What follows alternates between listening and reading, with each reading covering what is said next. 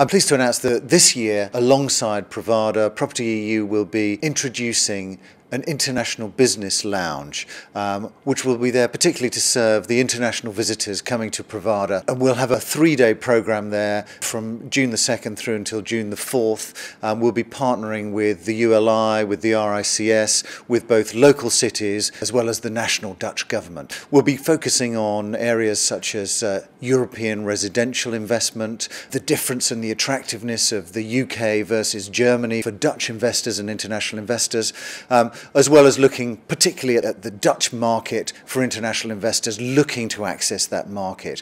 And with the ULI, we'll be covering aspects such as the mega trends in the real estate industry at the moment, as well as looking at the investment in cities and how cities should make themselves more attractive in terms of the investment side.